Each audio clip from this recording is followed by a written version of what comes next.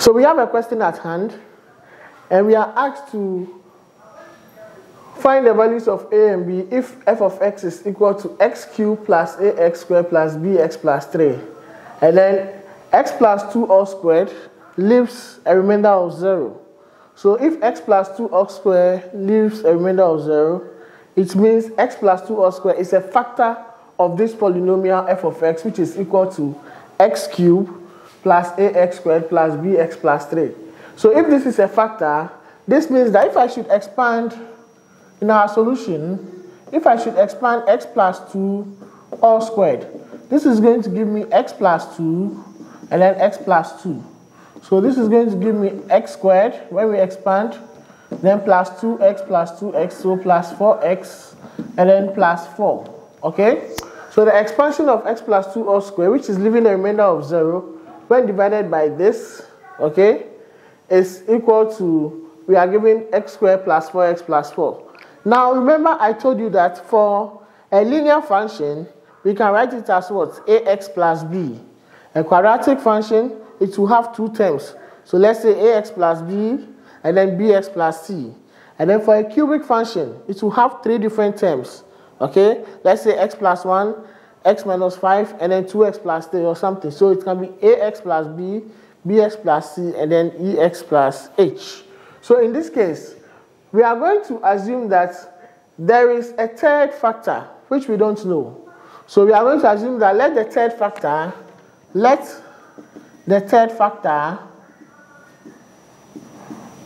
be, let's say, px plus q, where p and q are variables, we are going to determine them, okay?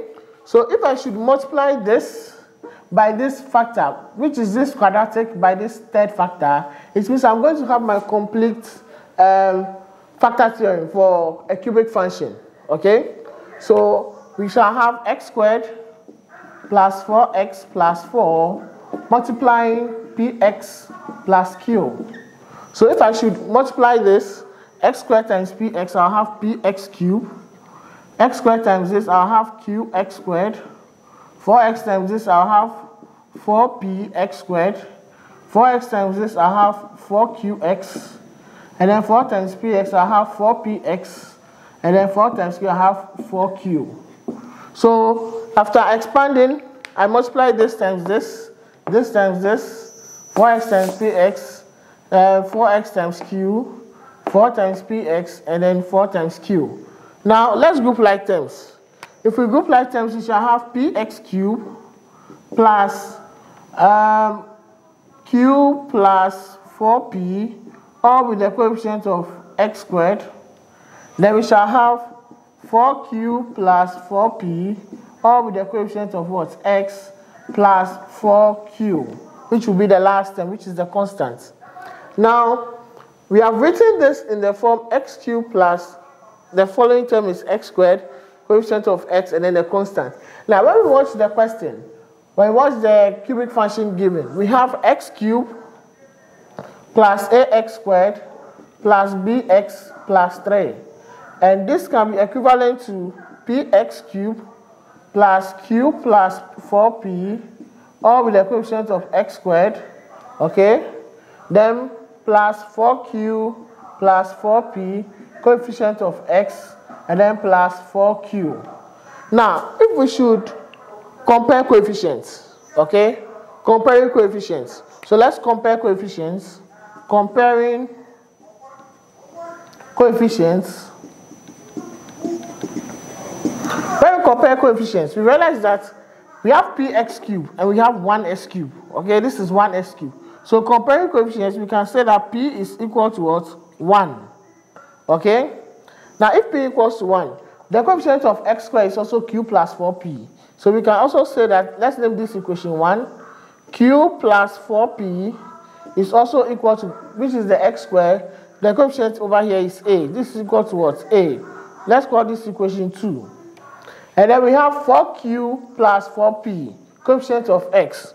So we have 4q plus 4p, which is the coefficient of x. When we watch here, the coefficient is what? B. Okay? Then the last one, which is equation 3, we can also say that 4q is equal to 3, which is the constant. 4q is equal to 3. And we could see from here that q is equal to what? 3 over 4. So we can name this equation 4. Now, when we watch equation 1, 2, 3, and 4, we realize that we even solved for p and q already. We have the value for p and the value for q. So if we need to find a and b, let's just set p equals to 1 and q equals to 3 over 4 into equation 2. So from equation 2, if p equals to 1, we are saying if p equals to 1 and q is equal to 3 over 4, then we put p equals to 1 and q equals to 3 over 4 into equation 2. And putting this into equation 2, we shall have q plus 4p. So 3 over 4 plus 4, and then p is what? 1. Is equal to what? A. Okay? So from equation 2, we are putting this into equation 2. So a will be equal to what? We shall have 3 over 4 plus 4 equals to a. Our a will be equal to, our LCM is 4. So let's find the LCM. 4, we have 3 plus 4, 4, 16 equals to what? A. So a is equal to 19 over 4. Now if a is equal to 19 over 4, we can also put p equals to 1 and q equals to 3 over 4 into equation 3 to get the value of b, because b is equal to what? 4q plus what? 4p.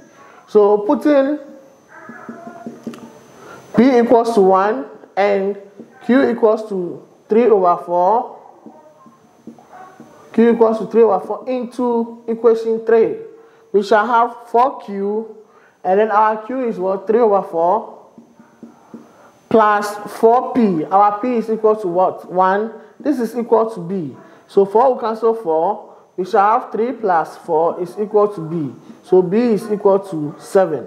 So this means that if a is equal to 19 over 4 and b is equal to 7, it means therefore our f of x, okay, our f of x will be equal to x cubed plus our a is what? 19 over 4. So we have 19 over 4 x squared, then plus our b is equal to what? 7. So plus 7x plus 3, which will at the end of the day give us 4x cubed plus 19x squared plus 4, 7, 28x plus 12. We multiply through by 4. So our f of x is equal to this.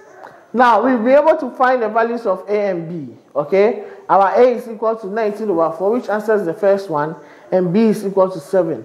And then our function f of x is equal to this. Now we are asked to find the zeros of f of x. Find the zeros of f of x. Now, because x plus 2 all squared was given to us as a factor, it means if we should divide x cubed plus ax squared, given now that we know a, plus bx plus 3, okay, by this, we shall get a remainder of 0, which shows that it is a factor. So for us to get a third factor, what we are going to do is we are going to divide this by x squared plus 4x plus 4, which is the expansion of x plus 2 all squared. Okay, so we shall have x squared plus 4x plus 4. Then we have our division sign. We have 4x cubed plus 19x squared plus 28x plus 12. So we are dividing 4x cubed plus 19x squared plus 28x plus 12 by x squared plus 4x plus 3. Now let's do this division. Now if this is x squared and this is 4x cubed, what do I multiply with x squared to get 4x cubed? So that will be 4x. So we shall have 4x here. 4x times x squared is 4x cubed. 4x times 4x is 16x squared. 4x times 4 is 16x. So this is going to give us, when we subtract, this will give us 0. 19 minus 16 will give us 3x squared. And then 28 minus 16 will give us 28 minus 16 will give us 28 minus 16 is 20. 20 plus 8, 12x. So this will give us 12x. Then plus, we bring this 12 down. Now, if this is x squared and this is 3x squared, what do I multiply with x squared to get 3x squared? That will be positive 3. So 3 times x squared is 3x squared. 3 times 4x is 12x. And 3 times 4 is what? 12. We subtract, this will give a remainder of what? 0. Okay? So the zeros of f of x, okay? We shall have this as the third factor. So the factors of this are, of this expression, 4x cubed plus 19x squared plus 28x plus 2. The factors are x squared plus 4x plus 4 and then 4x plus 3. Okay? So if we want the zeros of this, when we factorize this, this will give us x plus 2 all squared and then 4x plus 3. This is equal to 0. It means we are going to equate to 0 to get the zeros of f of x. So getting the zeros, we can say either x plus 2 is equal to 0, x is equal to negative 2. That will be twice, okay? So it's the same answer as negative 2. Or 4x plus 3 is equal to 0, 4x is equal to negative 3, x is equal to negative 3 over 4. So therefore, the zeros of f of x are negative 2 and negative 3 over 4. These are the zeros of f of x. So this brings us to the end of this question. Let's pick another question and try and solve it.